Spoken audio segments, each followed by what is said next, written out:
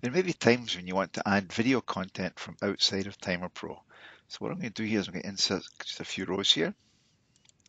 I'm going to double click on the column D where the videos are looking for. And it's going to prompt me to look for a video file. So we actually give you some samples. You can find them in the library's documents, Applied Computer Services, the name of our company. And then down here you will find some samples. So I'm going to use one of these videos here as a sample here.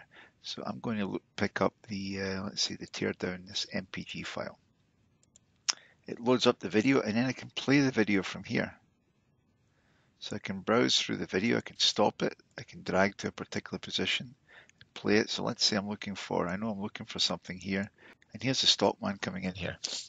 And I want to time the time for him to pull this cage onto the trolley. Right here is where I'm going to start it. So he's going to lean over, I'm going to start time here, I'm going to switch to the stop time. I play it now.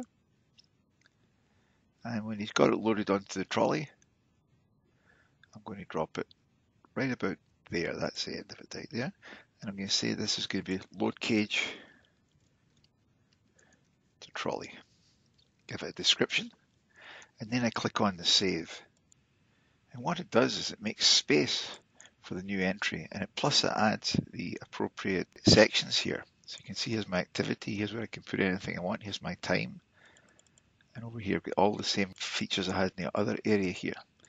So what we want to do now, we can go and play this now. As we've added a new section here, we can put the time in here. You can see it's 9 seconds for this. So it's going to play this for 10 seconds, then it's going to switch to this, and then it will go on to the next one here.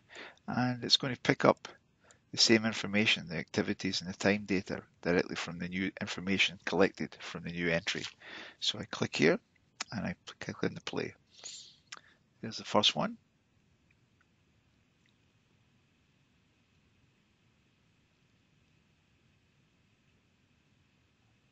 Here's the new data that I just created.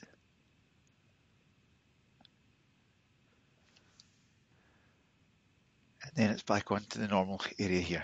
So what we've shown you here, you can actually add additional steps here. If you want to add a video, you can type it right in here. If you want to add a video, you just double click here.